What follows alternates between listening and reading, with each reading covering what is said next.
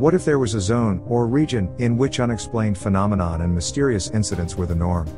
What if in this zone of mystery, space and time didn't always behave in a predictable fashion? There is a location in the heart of North America, that has been referred to by many as the Great Lakes Triangle. This region encompasses Michigan, and portions of Wisconsin, Illinois, Indiana, Ohio, and Ontario, Canada. This area has become infamous for the number of vanishings, fateful disasters, and unusual phenomenon within its borders. Unusual clouds, fogs, and mists have been known to descend upon unsuspecting ships and planes. The mystery only deepens when the fog lifts, or the clouds part to reveal the ship, or plane, has disappeared in an instant. Not only have ships and planes met their untimely fates on these shores, but occasionally, people also seem to vanish into thin air, sometimes returning, and other times not. Within the boundaries of the Great Lakes Triangle are several other zones of mystery, where a variety of unexplained phenomenon are even more concentrated. The Lake Michigan Triangle occupies southern Lake Michigan, while the Marysboro Vortex resides within the eastern shore of Lake Ontario. Statistically, unusual experiences take place more than average in the Great Lakes Triangle, but within the Lake Michigan Triangle, and the Marysboro Vortex, the unusual and unexplained seem to be even more concentrated and focused. Unexplained vanishings and untimely fates of planes and vessels aren't the only mysterious phenomenon lurking around the shorelines of the Great Lakes. These ancient lakes have also been a hot spot for UFOs and USOs, underwater submersible objects, for decades. In the 1950s, a military jet and crew vanished while chasing down a UFO over Lake Superior. In the 1960s, Ann Arbor, Michigan, witnessed a week-long UFO flap. The sightings created such a commotion that J. Allen Hynek, from the government's Project Blue Book, was forced to come to investigate. The project's final conclusion was the unexplained phenomenon was most likely swamp gas. In the 1990s, another mass sighting took place in southwest Michigan. Hundreds of people, including police and weather radar operators, witnessed several unexplainable luminous objects in the night sky. This happened to occur on the eastern shores of the so-called Lake Michigan Triangle. Modern sightings of UFOs, or UAPs, unidentified aerial phenomenon, as they are being dubbed in modern times, still grace the lakes frequently. In 2006, a UFO made an appearance above the crowded O'Hare Airport, in Chicago. After hovering above a terminal for several minutes, it shot straight up, leaving a hole-punched cloud, and witnesses in awe. Considering the unusual vanishings and the mysterious phenomenon permeating this region, some have speculated. Could there be a vortex, or even portals, at play in some aspect? Coincidentally, or not, in many of the same areas of the unexplainable phenomenons are ancient landscapes that have been considered sacred for hundreds, possibly thousands of years. There are several stone circles and many mounds that the ancient cultures considered sacred, and possibly even portals, in these precise zones. Is it possible ancient cultures recognized these energy zones, or possible portal points, and marked them with stone circles and stellar markers? Could these regions that may have once rippled space and time, still be active today? An important point of interest is the fact that many of the ancient sacred sites, and zones of mystery, contain magnetic and gravitational anomalies. It may come as a surprise to discover that both the US and Canada began conducting surveys in the 1950s, searching out these magnetic anomalies. Both countries' projects were dubbed Project Magnet. What did these governments discover after decades of research, studying these anomalous magnetic zones? First, a brief dive into a few of the unusual, and many times unexplainable happenings within the boundaries of these time-rippling lakes. The disappearance and reappearance of Stephen Kubacki. One of the stranger missing person cases that has bubbled to the surface in the Lake Michigan region is that of Stephen Kubacki. Stephen was attending Hope College in Holland, Michigan, during February of 1978, when he made a fateful decision to make a solo cross-country ski trip onto the icy shores of Lake Michigan. The young adventurer failed to return home the following day, causing an urgent search by local authorities and the Coast Guard. During an exhaustive search, a few items were finally retrieved. A couple hundred yards out on the ice of Lake Michigan, items belonging to Stephen were discovered in a peculiar fashion. Sitting in the snow were his skis, poles, and backpack. According to searchers, it appeared as if the young man had stepped out of his skis, set down his poles, and had ventured out further onto the lake. The scenario started to become even more unusual when it was realized the tracks abruptly ended after a couple hundred feet. It was as if Stephen had vanished. Following days of searching, it was concluded that the adventurous student must have met his untimely fate in a fall through the ice. The story takes a strange turn when 14 and a half months later, Stephen awakes in a field, in Pittsfield, Massachusetts, 700 miles from the shores of Lake Michigan. Stephen now found himself just 40 miles from his father's home. Imagine the joy and amazement when Stephen knocked on the family door once again. Stephen claims to have absolutely no memory of the missing 14 months of time. Upon return, Stephen said, "The only thing I can think of is what mountain climbers suffer from, loss of body heat and exhaustion. That combination can result in a temporary loss of memory. I have some really vague feelings, I have some running shoes. I feel like I've done a lot of running. I also have a marathon t-shirt from Wisconsin. I don't know how I got it." Stephen promised he would visit his family doctor, but would not be seeing a psychiatrist. To this day, Stephen does not discuss the incident. He either doesn't truly recall, or possibly just prefers to keep such an unusual and personal experience private. Although he would not see a psychiatrist following the reappearance, he became one as a career. Today he is both a psychiatrist and author. His latest book is entitled, Rethinking God and Existence. Traverse City Cherry Festival and the Missing Albatross. Every 4th of July, northern Michigan's Traverse City holds its annual Cherry Festival. The festival draws large crowds from all over the state. One of the main festival events is the giant air show that brings in the likes of the Blue Angels and the Thunderbirds. The 1998 show was unlike others, considering it was in part turned into a rescue mission. On July 3rd, Don Schaller of Quincy, Illinois, would be piloting a 2-seat Aero L-39 Albatross on a practice flight in preparation for the air show. Today was a special day for Don. Not only would this be his first time performing at the Cherry Festival, but it was also his 29th wedding anniversary. Don arrived at Cherry Capital Airport, gassed up, and prepared for his test flight.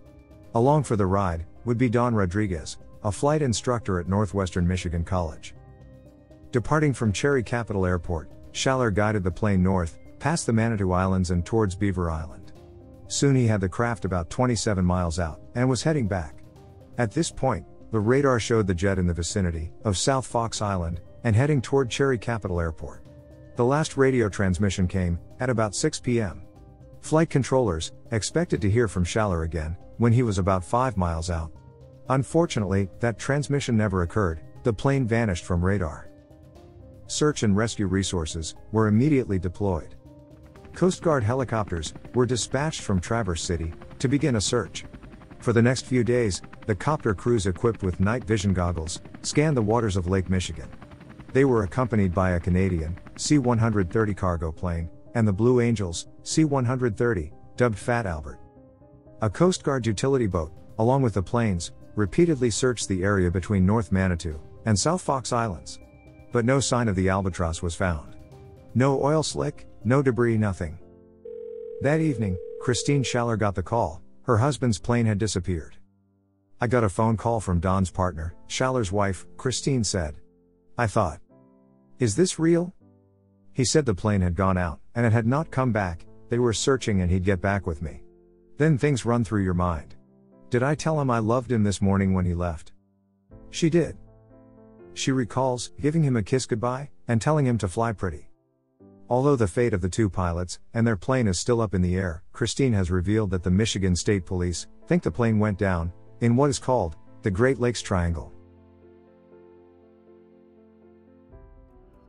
The Kinross Incident and the Visitors.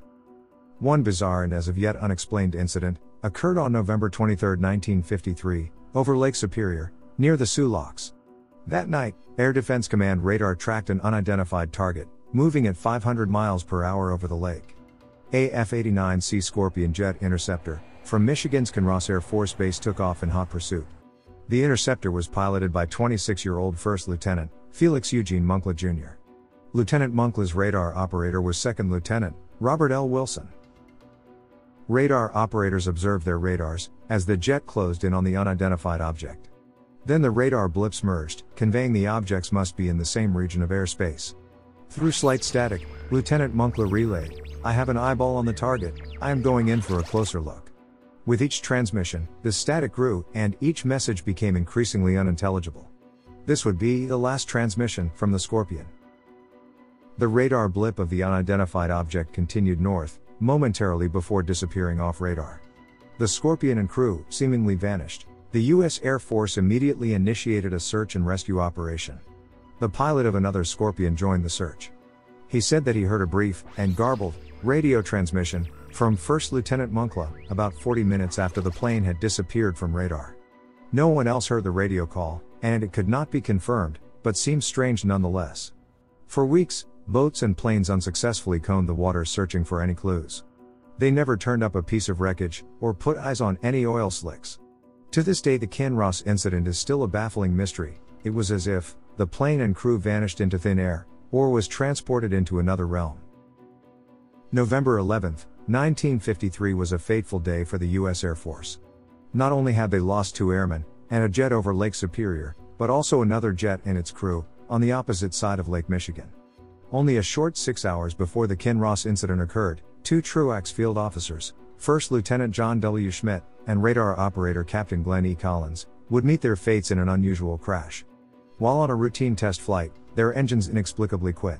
Without any radio communication, or distress call, the F-89C Scorpion jet crashed and exploded, in the swampy Arboretum shoreline of Lake Wingra, near Madison, Wisconsin. The loss of transmission capabilities sounds very similar to the Kinross case and others. Another thought to ponder, considering the context of the unidentified object over Lake Superior. In ufology circles, it is well established that ships, cars, and planes many times suffer electronic malfunctions, including complete power loss in some instances. Is it possible these 2 incidents were connected? Synchronicities many times linger around these unusual cases. In this instance, it was almost beyond coincidental that the 2 pilots of the separate planes and accidents happened to be friends. Not only were they and their spouses friends, but also neighbors in Wisconsin. They happened to live only a few hundred yards away from each other. The Kinross incident wouldn't be the first or last game of cat and mouse the U.S. and Canadian Air Forces would engage in with unidentified objects over these waters. In 1975, and in a relatively near location to the Kinross incident, another jet interceptor would be forced to chase down a u.f.o. On November 11, citizens, police, and military officials near the town of Sudbury, Ontario, would all witness extremely bright lights maneuvering in unimaginable ways. The lights were so unusual that again Air Force jets were scrambled to intercept. As the jet closed in on the unidentified object, it shot directly up into space and off of radar in an instant.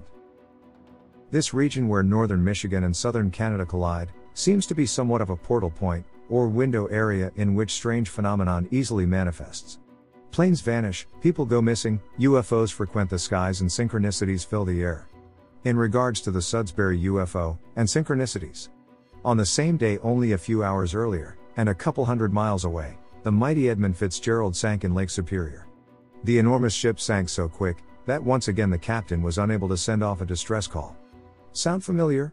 One last unrelated, yet interesting synchronicity, is that on the same day, November 11, 1975, famous UFO abductee Travis Walton was being returned from his perceived abduction in Arizona. Small world. Lake Erie, and the search for the Admiral and Cleveco. On December 2, 1942, the Admiral and Cleveco departed Toledo, Ohio. The Admiral was a large tug being used to tow the tanker barge named Cleveco. While traveling the southern shores of Lake Erie, the Cleveco witnessed something unexpected. The crew of the Cleveco was mesmerized when the tug pulling them disappeared into a snow squall. The men initially were puzzled, yet not alarmed, because the line connecting the 2 vessels remained tight. Shortly thereafter, alarm ensued, when the crew of the Cleveco realized the tow line that should be pointing in front of them now seemed to be pulling tight in the direction of the bottom of the lake. It became clear to the men that the Admiral had sank in an instant. No distress call or blow of the horn. Just gone. The Admiral at the bottom of the lake was acting like an anchor for the Cleveco as they awaited rescue. The captain gave his coordinates to the Coast Guard and other rescue operations and waited for their arrival. 2 Coast Guard cutters were deployed. The Ossipee and Crocus both kept constant contact and communication with the Cleveco as they closed in.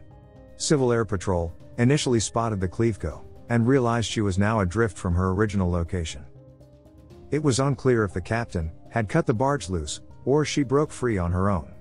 The rescue pilot would have directed surface rescue to the distressed vessel if it wasn't for another unusual event. A large cloud of snow descended upon the Cleveco, causing a loss of visual confirmation. Almost at the same time, the pilot realized their radio had completely failed, forcing a decision to return to base. The Coast Guard ship, u.a.p, got within 150 yards of the Cleveco. It wasn't long before a cloud of snow once again descended upon the barge, causing her to be lost again. During this game of cat and mouse, radio communications were taking place between the vessels, until 4:40 p.m., at which they were completely lost, for good. The u.a.p encountered a few of its own strange events during the 12-hour search, in particular, the gyro spinning out of control until it broke. The other ship, the Crocus, at one point burst into flames, and was forced to return to base. The two disappearing and reappearing vessels were only to be discovered on the bottom of the lake, decades later. Both ships were surprisingly intact, leaving investigators somewhat puzzled. Their final conclusion was that considering how intact the ships were, they must have iced over as they entered the clouds of snow, lost their ability to float, and sank in an instant. As strange as this case is, it contains many similar clues to previous happenings. Commonalities, such as disappearing in instant, equipment malfunctioning, lack of distress calls, and of course, the strange clouds. In many instances, these strange clouds and in some cases fog banks, seemingly descend upon ships, or envelop planes. When the unusual weather lifts, they have vanished. Mammoth stone circles, and underwater anomalies. Scattered across the surface of the region, and on occasion underwater, are ancient monuments considered sacred to the native cultures of these areas. The Great Lakes region was at one time dotted with ancient mound sites, covered in petroglyphs, and home to many stellar stone circles. Several of the stone circles remain to this day, and are considered both sacred and power spots by many. Hidden beneath the waters of Grand Traverse Bay lies an ancient stone circle that hasn't been visible to humans for possibly 10,000 years. That is until 2007, when underwater archaeologist Mark Hawley made a discovery of a lifetime. While doing sonar scans for shipwrecks, something unexpected began to show up on radar. Beneath approximately 40 feet of water, appeared to be a ring-like feature of stones. Extending from the large ring of stones, was a very straight line of large boulders, leading away from the circle for around 1 mile. The circle consisted of extremely large boulders, some as large as 4 to 5 feet. One boulder in particular appeared to have an incredible carving of a mastodon on it.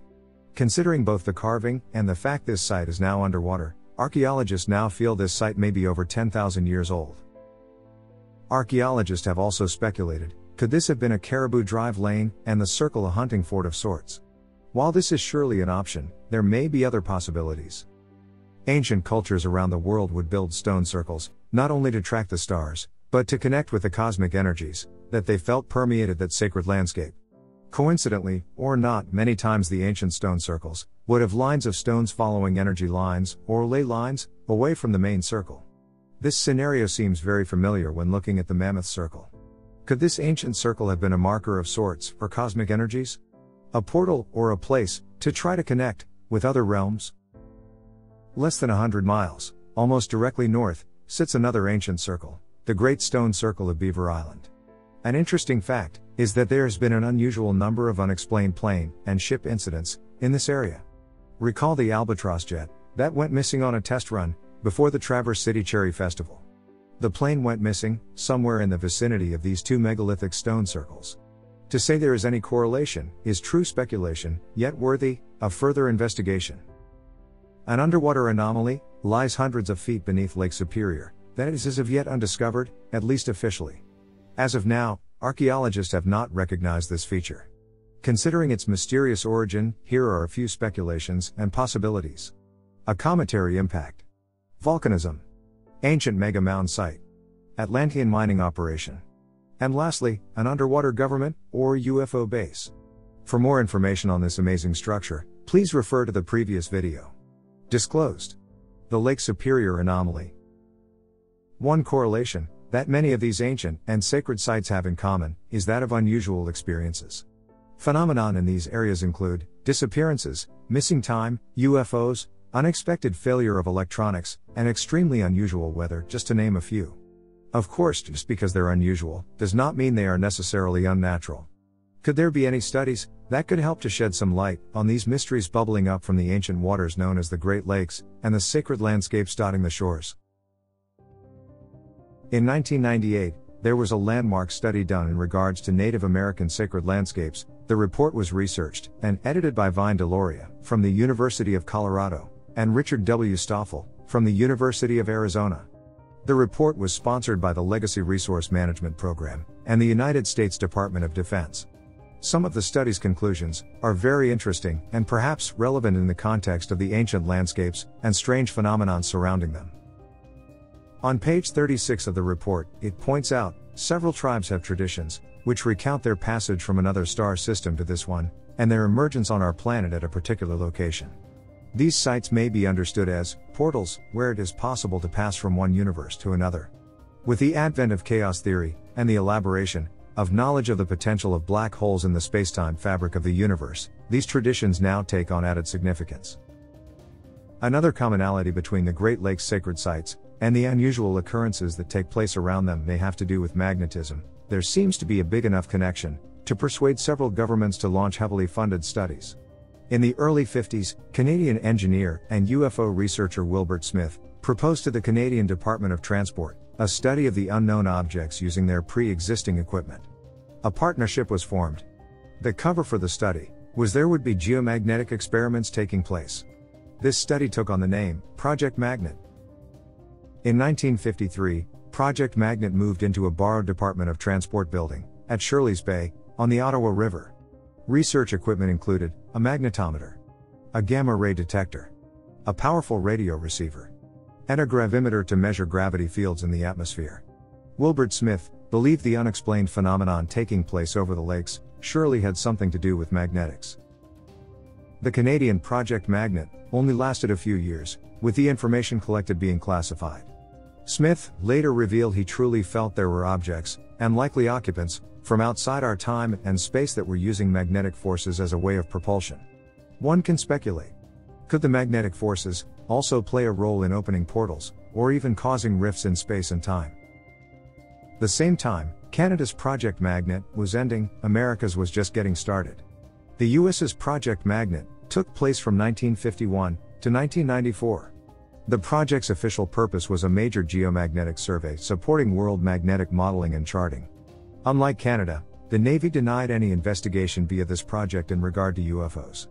They were, however, able to map out many of the magnetic anomalies around the Great Lakes, and for that matter, the world. Could these magnetic anomalies have any significance in relation to this investigation? For years, researchers have known that the Earth and Sun must be connected. Recently, in an unusual and unexpected way, this cosmic connection was confirmed. Scientists realized that a portal opens up connecting our Sun to the Earth. Researchers have discovered that a magnetic portal opens linking the Sun to the Earth, 93 million miles away. It's called a flux transfer event, or FTE. The portal takes the form of a magnetic cylinder, about as wide as Earth. Is it possible that this magnetic portal cylinder concentrates its cosmic energies at particular locations on the planet? According to NASA's Dr. Tony Phillips, a favorite theme of science fiction is the portal, an extraordinary opening in space or time that connects travelers to distant realms. A good portal is a shortcut, a guide, a door into the unknown. If only they actually existed. It turns out they do. We call them X-points, or electron diffusion regions, explains plasma physicist Jack Scudder, of the University of Iowa. They're places where the magnetic field of Earth connects to the magnetic field of the Sun, creating an uninterrupted path, leading from our own planet to the Sun's atmosphere 93 million miles away. A magnetic portal, from our Sun to the Earth? Could these magnetic energies and portals be accumulating in particular locations on Earth, creating magnetic anomalies, and even ripples in space and time? Are these some of the same locations in which unexplained, yet possibly natural phenomenons, have been baffling humanity for thousands of years? Ancient and sacred landscapes, mysterious anomalies, the missing and vanished, UFOs, and more. These subjects are just scratching the surface when it comes to the unusual phenomenons surrounding the Great Lakes. While it is understandable, many of the mysteries are unexplainable, it is possible that they are natural, and just as of yet unexplained. Science, in some aspects, may be catching up with the perceived mysteries. Magnetic portals may no longer be considered science fiction, and UFOs, or u.a.p.s, are becoming mainstream in today's day and age. Could the Great Lakes be a focal point for these energies and exotic technologies more so than other regions? As stated previously, to say there is any correlation is speculation, yet worthy of further investigation. This is Project Great Lakes.